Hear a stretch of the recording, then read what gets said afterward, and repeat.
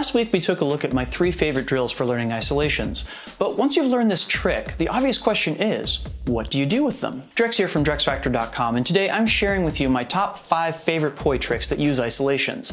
Let's see where that crazy anti-gravity magic takes us. Make sure to subscribe and hit that notification bell so you know exactly when I drop a new video. Before we dive in, I just want to take a moment to give a shout out to the friends of the channel. Big thanks to Dark Monk, Emazing Lights, FlowToys, Spinballs, and Ultrapoi for helping to make the videos on this channel possible. You can visit them all on the web by following the links down in the description of this video.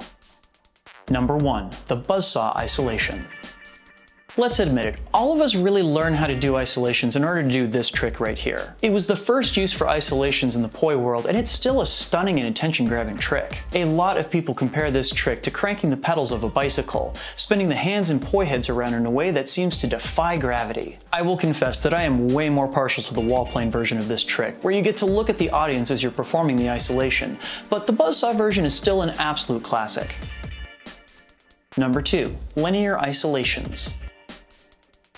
Okay, so clearly this trick kind of stretches the bounds of what we could really call an isolation. While linear isolations are not actually technically isolated themselves, they do include this beautiful moment when switching from top to bottom and side to side that certainly captures the feeling of an isolation for a moment. I actually did a tutorial on this move a couple months ago, and I'm quite fond of using it to transition back and forth between flowers and isolations at the body center. For an extra fun challenge, you can incorporate pirouettes, body tracing, and many other variations into these linear isolations. See how many different ways you can find to get those poi heads and hands to stick together as you're moving them around. Once you start looking for places where you can get that stuck together feeling out of the poi moving across your body, you'll start to see them everywhere.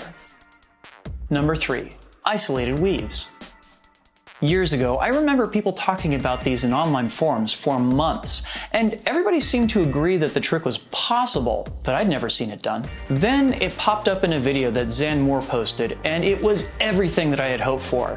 The gravity-defying nonsense of an isolation, coupled with the move that everybody thinks of when they think of poi spinning. It's also a phenomenal challenge because in order to perform it, you have to not just be able to isolate, but switch which hand is on which side of your body as you do it. If you haven't already, check out the video I did last week on isolation drills and work to perfect the Alien John drill. It is absolutely essential to getting this trick down. For years, this trick was really the platonic ideal of impossible tech poi in my head, and when I finally got it down, I felt as though I'd crossed some mystical border into arriving as a tech poi spinner. Give this one a try and see if it gives you the same impression.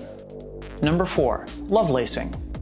Again, this one really stretches the boundaries of what we'd consider an isolated move to be, but there is a method to my madness here. To put it as simply as possible, lovelacing uses a lot of the same skills that isolations do. You have to find a balance point between the momentum and drag on the poi in order to perform them.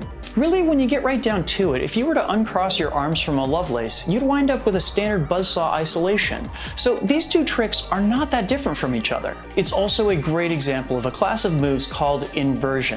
These used to be much more in vogue in the tech poi world. They're no longer as popular, but they do represent a fun challenge for anybody who wants to move their poi through very tight spaces. Number 5. Anti-brids. Yeah, so I'm totally sneaking more than one move into this last one.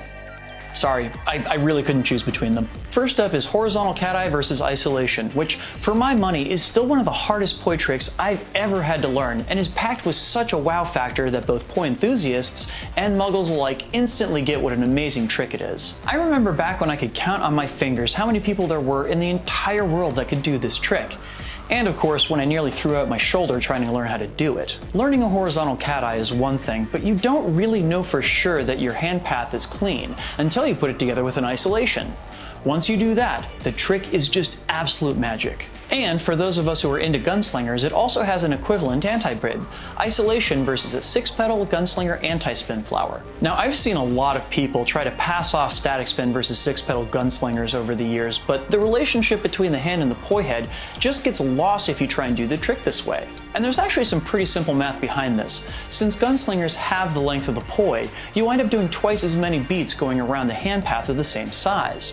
A 6-petal gunslinger anti-spin flower has only 6 petals because now the poi has 2 ends, so each end is really doing 3 petals. 3-petal anti-spin flowers have 2 downbeats to them, so they're the closest gunslinger equivalent to cat eyes, which have only 1 downbeat. It's pretty easy to see the difference if you put the isolation up against the gunslinger flower. The relationship is nice and clean, and the gunslinger flower traces out a beautiful 6-petal flower. This trick is currently one of my absolute favorites. Cool, so those were 5 of my favorite poi tricks that use or are inspired by isolations. What are some of your favorites? Let me know down in the comments. What other poi tricks would you like to see me cover in this series? I'd really love to know. Want more pointers on getting isolations down? I have a brand new course up on my learning site that is completely devoted to isolations. I cover point by point every method I know for learning isolations, as well as basic isolation tricks, transitions, and even some more advanced uses for them. Head on over to learn.drexfactor.com to check that out. Before I send you guys off, I just want to send out some massive thanks to my awesome supporters on Patreon. Your support makes this channel and the videos on it possible. If you dug this video, please leave me a like and subscribe to see more like it in the future by clicking here. Over here are some other videos that you may enjoy, including a playlist of videos that are just like the one that you just watched.